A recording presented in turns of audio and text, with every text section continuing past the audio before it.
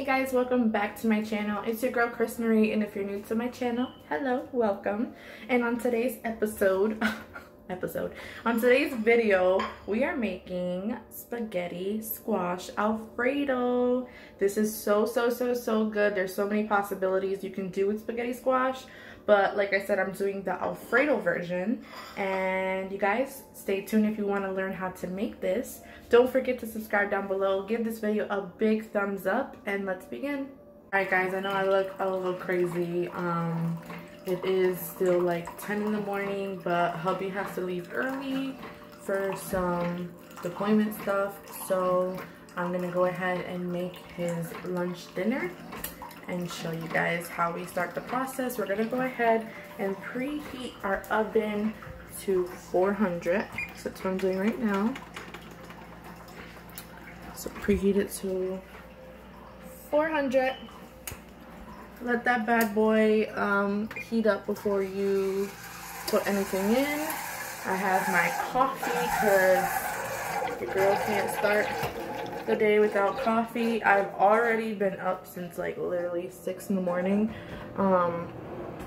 Just, you know, mommy duties. Fed the baby at 6, fed the baby at 8, took her a bath, everything. Yes, I brushed my teeth, which, by the way, I hate brushing my teeth to then drink coffee right after. I feel like you need to do it the opposite way, but, you know, it's not how I roll, I guess. So, cheers. Hot. And we got the princess over here staring at herself. Yes, that is a car mirror. However, it does not fit in our sports car. So we put it in her pack and play. Hey, mommy. She took a bath. She's nice and relaxed while mommy records a YouTube video. Oh my god, this is so funny. Alright, so for this, you want to get yourself one spaghetti squash. Make sure it says spaghetti squash. Don't do what I did and last time I got a butternut squash. And I thought it would be the same thing. Apparently not. It has to be spaghetti squash, guys. So we're going to go ahead and we're going to cut this. And I'm going to show you guys because I do have struggles with cutting this. And alright, so you want to make sure that this is rinsed off, the sticker is removed, and it sets.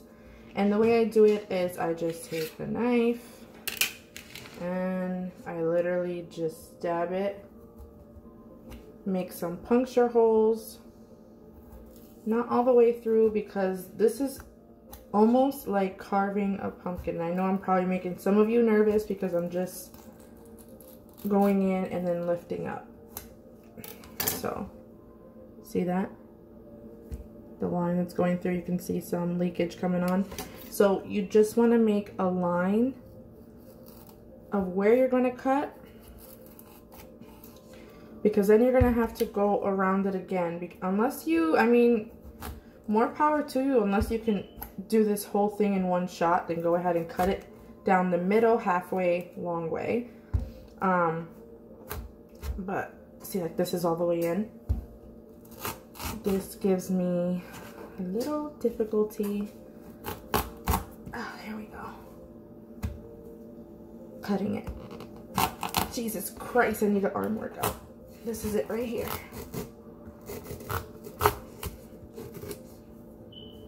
And then this part is always the hard part. So I'm going to...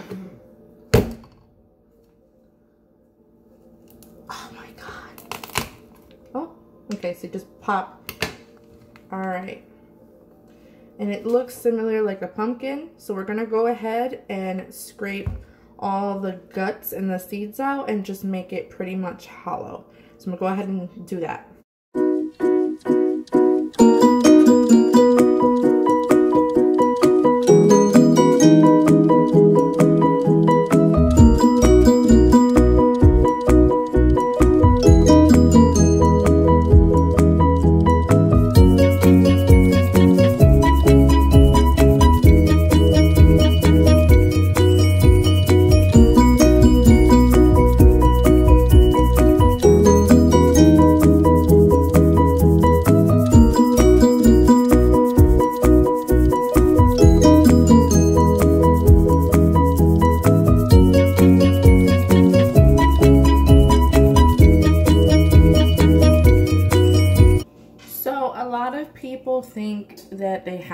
throw the guts away, you can literally cook this down, saute it with some onions, peppers, garlic, whatever you're choosing in.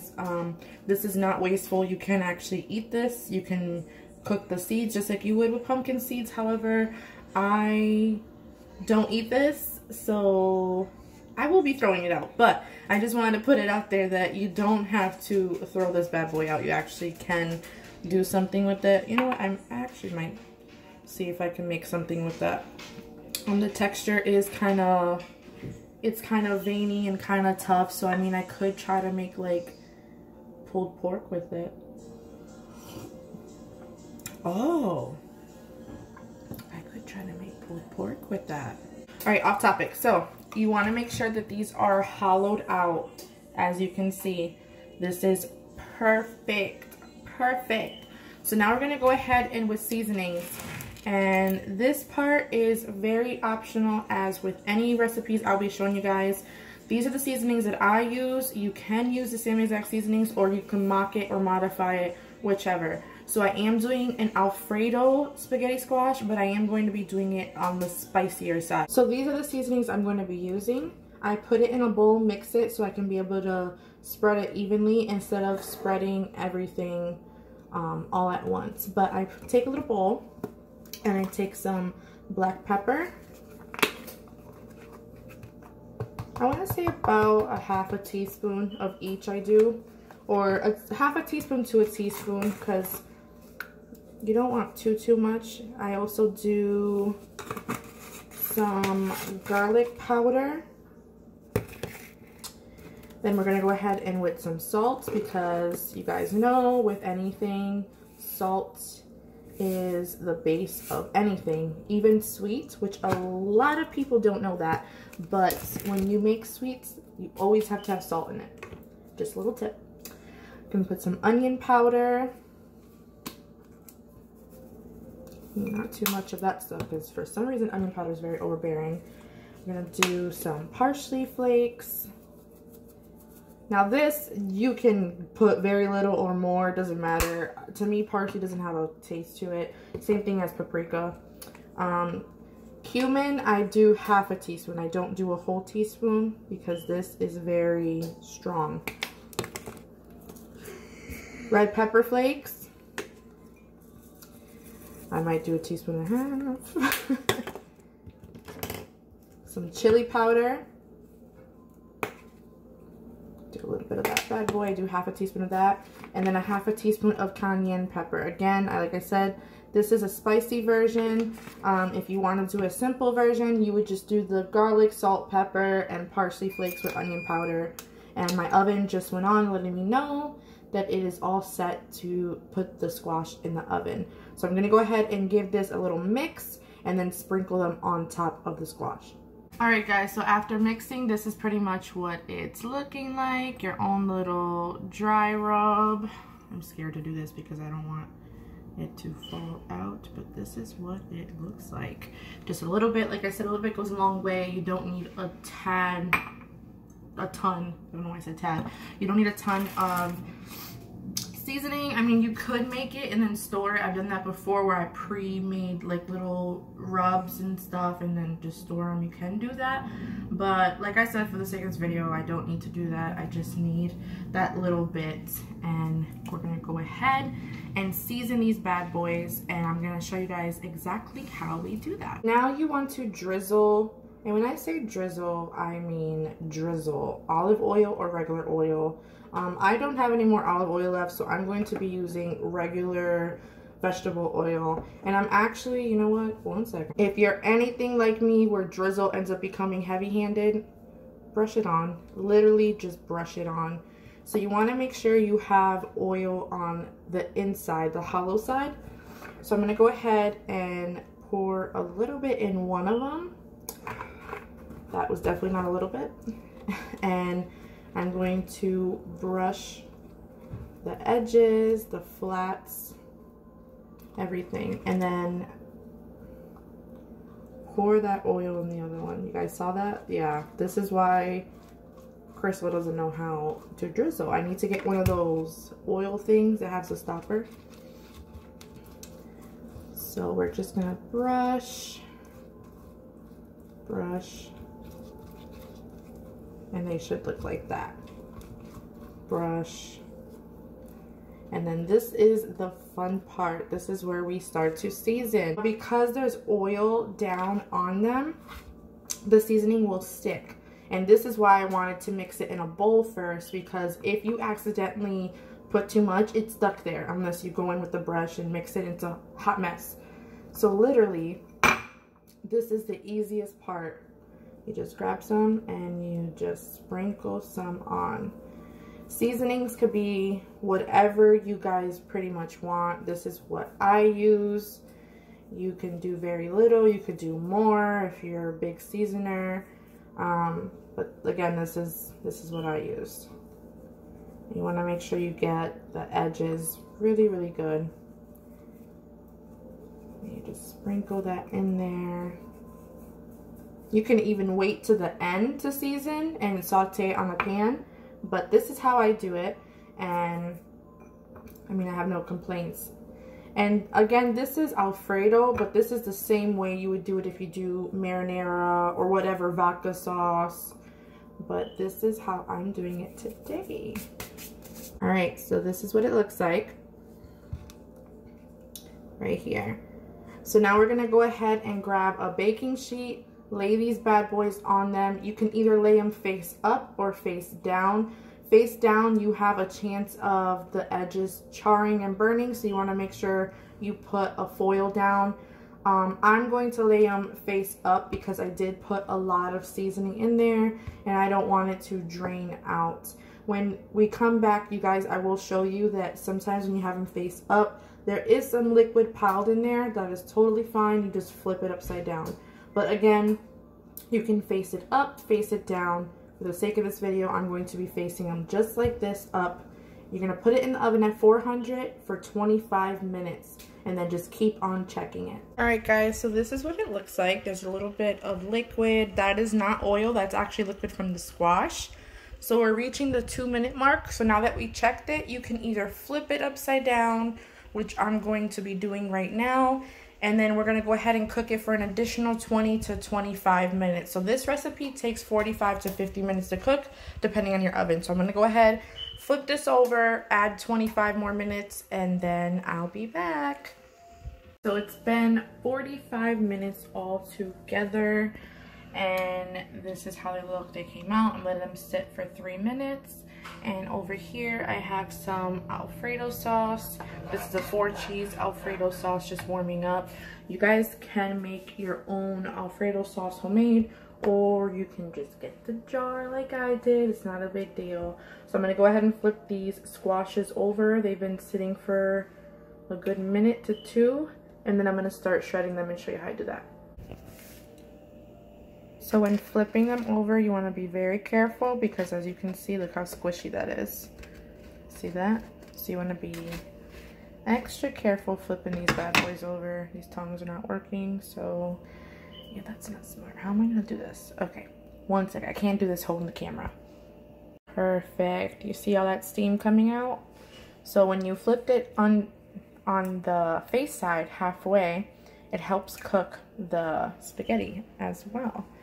So now I'm gonna let this sit for another 2 minutes. You don't want them to sit too long because then it'll get cold. But I want it to sit enough where I'm able to shred it without burning my fingers, you know, because we need them. So yeah, I'm gonna go ahead and let that sit. Still mixing this up, getting it nice and warm, and then we're gonna go ahead and put everything together. And can we talk about the seasonings though? And the caramelization right there. Yum. That's awesome. So it's been sitting for a minute to 2 minutes, and this is how I pretty much shred it. I'm going to show you guys how I shred one of them, and then I'm going to shred the other off camera because this is kind of hard to hold my phone and do this. So we're going to go ahead and starting from the very, not the very edge, but in there, and you're just going to start pulling, and look at that. I do go and get the edges, but I get them at the end. But just see how it came off from the skin. And it pretty much looks like spaghetti. Now, a cute thing you can do is you can scrape all this, dip it in whatever sauce you're making, or put putting together with. And then you can serve it right back in here in these little cute little squash bowls. But I'm not going to do that. The bowls are kind of, you know, squishy and stuff. And again, this is for my husband for work. But look at that. And you want to make sure you mix it all together because that seasoning, you want it to incorporate it. And if you do still have seasoning left like I do, see I have a little bit left here, I'm actually going to throw this in the Alfredo, there we go, to make sure that everything is incorporated nicely so you don't get chunks of seasoning on certain spots. Look at that, I gotta get that off. On certain spots of the squash, you want to make sure that everything is mixed properly. So I'm gonna go ahead and finish scraping this, mixing it all together, and then scraping that one. And then we're gonna add the Alfredo, guys. So I moved the squash. I took them out of their shells. And if you wanna reserve it in these, this is what you still wanna do because you need this to cool down to firm up again. But like I said, I'm not gonna be serving it in the squash. I may or may not, I'm not sure. But I went ahead and scraped everything out and took it and put it right in here, mixed everything up. And if you guys do the same way that I seasoned it and just leave it like this, it tastes like a spicy ramen. It's actually really good, like a chicken soup. Looking like that. So we're gonna go ahead and add the Alfredo and mix everything up.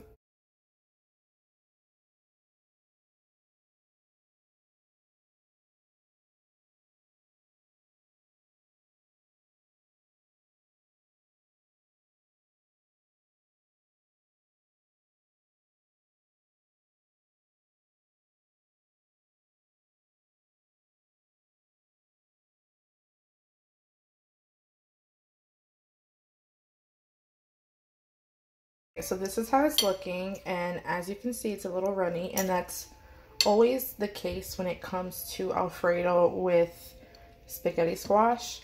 Also with marinara, because I have tried this with marinara, because you guys gotta remember, it is a vegetable, it does have water in it. So this is how I end up thickening whenever I do marinara or Alfredo. So I'm gonna go ahead over here.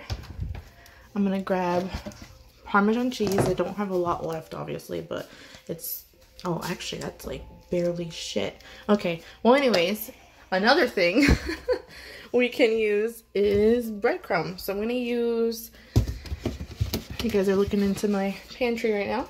I'm gonna use some Italian style breadcrumb. You can also use panko to crust up for the top, but we're not doing that. We're not fancy today.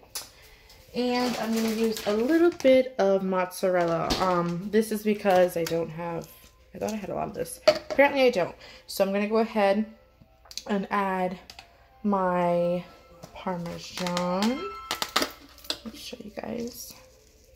Alright, so I added about 1.5 teaspoons of breadcrumb and the rest of my cheese. So that's like a good tablespoon. I'm going to go ahead and mix this. Let's see if I can mix one-handed. Just to thicken this bad boy up. The cheese is gonna melt. Everything's gonna be good. I know it probably looks gross right now on camera, but this is actually like bomb. Really bomb. Okay, I'm gonna go ahead and mix this off camera because I really can't do it one-handed. I actually did end up putting it back in the shells. I was like, come on, Crystal, this is YouTube, why not? So I put it back in the shells. I added a little bit of breadcrumb. And I'm going to go ahead and pop it in the oven on high broil for 5 to 10 minutes, just until this is brown. You can add more cheese on top, but because this is Alfredo, we've added that cheese in the mix already. I'm kind of all cheesed out just by looking at this, so I'm going to go ahead and pop this in the oven and just let it bake. Another thing I did forget to mention, you want to make sure before you put them back in the shells that they taste good. The seasoning is the seasoning that you want, because once you bake them, that's it, girl. So you want to make sure they taste the perfect spiciness, the perfect whatever seasoning you want, and then pop them in. Also, I forgot to mention, you want to be careful when placing them on the cookie sheet that they don't tip, because they are still a little soft, and then all the weight of the Alfredo and all that in there does make the squash shell kind of tip a little bit. So if you need to, just foil some balls and put them around just to keep them up, right? But they're looking pretty good. I'm going to show you guys right now. So they've been in there for 2 minutes to be exact, and you can see that one's tipping a little bit, but we're okay. But they are leaning on each other to be able to have support. So we have another 3 minutes left. Gonna let those finish cooking. And again, like I said, you guys can add more cheese on top to get that crust on top, or panko crumbs, but I just kept it simple with breadcrumbs. Really quickly, because if any of you shop at Aldi's, seriously consider getting these limited time harvest bagels. They are so good. They're multi-grain bagels with cranberries and seeds. They have like pumpkin seeds, like a bunch of different things, and these are so good. I love my bagels like almost on the burnt side, I'm not gonna lie to you guys, but with these I can't do that because with all the nuts that are in there, it gets gross. But these warmed up, like even in the microwave, like soft with some butter or cream cheese or preserves or jelly, whatever the hell you eat your bagels with, these are bomb. I actually was snacking on this in between clips, but you guys didn't see because I didn't show you, because it wasn't even snacking, it was more like scarfing it down, but they were bomb. So just a little tip for you guys, if you're into bagels and it is the fall time right now, definitely look into getting those bagels because they are bomb. They also have pumpkin cookies that I was supposed to show you guys, but they didn't last in this house more than 2 days because those cookies were bomb. If I get them again, I will show you guys. A lot of you have been requesting how do I make my French style croissants, and yes, I am going to be making that video very, very soon. There goes my oven. The squash are pretty much done, but really quickly, I'm going to be making that video for you guys in the new house because we are moving like in three days. The movers are gonna pack up the whole house. So I mean, I could technically make that today or tomorrow and just record it, but it's very technical, just like the fried ice cream, so it will be a longer video. But if you guys really want to see that, let me know. You know what, I may or may not make that, to be honest, make that my last video in this house. We'll see, but you guys stay tuned for that because I know a lot of people request that on Snapchat, and that's actually a recipe I don't give out, but I'm willing to because I have so many people asking me, how do you make those? And when I worked at the bank before moving out here with my husband, I used to make those faithfully, those and cinnamon rolls for my coworkers. So if you're my coworker and you remember, leave me an emoji down. But yes, I will be recording that video because everyone keeps asking me for it, so fine. But I need to stop blabbing per usual, guys. You know I blab in every video because my squash are about to burn. So let me take these out. I let the squash sit for a good 4 minutes, and look how bomb that looks. Let's get a better close up.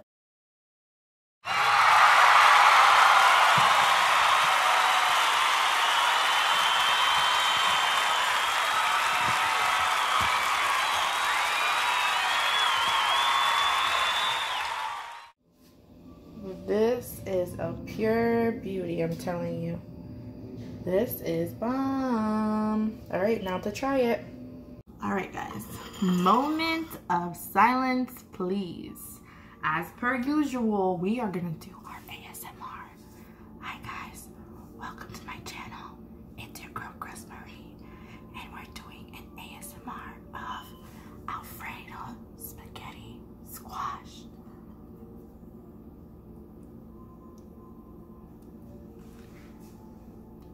Wow, look at that steam.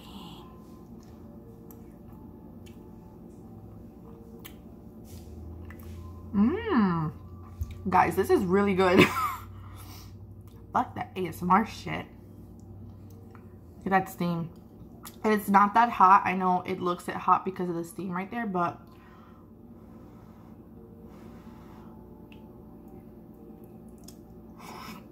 Sorry. Oh my god. Oh my god. You guys definitely need to try this and make it. It's perfect. It's buttery. It definitely does have a different texture because it's spaghetti squash, but it's really, really good. I highly recommend you guys try it, and it has that kick of spiciness. But yeah, I'm gonna have my mom try it. That tastes good. Right? Mm-hmm. And I'm not, what's this called? Spaghetti squash. Yeah, I'm not a squash person, but this tastes good. I feel like it tastes better than the marinara one I made. The other, oh, when I first came out here? Yeah. Yes, it does. You taste the spices. Mm-hmm. Yeah, guys, she's about to eat my whole damn squash. Watch. Mm-hmm.